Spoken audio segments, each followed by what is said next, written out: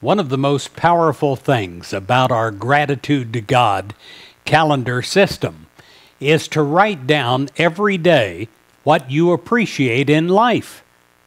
If I were to hand you a pencil and say, write down in the margin of your page all that you can think of with appreciation, there would be hardly enough room to write down in that margin all the things that you value, all the things that you praise, all the things that you cherish in your life.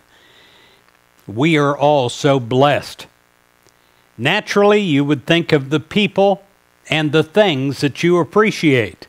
A husband, a wife, parents, children, friends would be listed. Perhaps you would list health. Perhaps you would list enthusiasm for living. Some might write down words like home and work, church, or even country. There are so many different things to value and appreciate.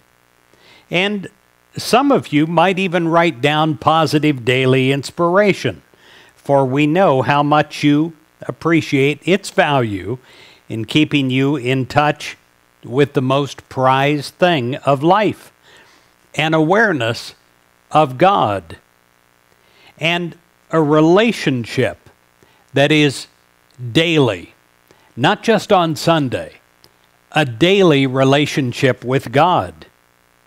I often say it's not religion, it's relationship. It is knowing who you are and your connectedness to God and your specialness to God. Knowing your oneness with God, who is love, makes us all true appreciators and makes us aware of all things and loving all things.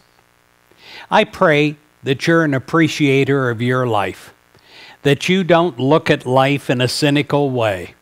I pray that you look at life in a new way, in a glorious way, with a vision of all that's good and all that you can appreciate.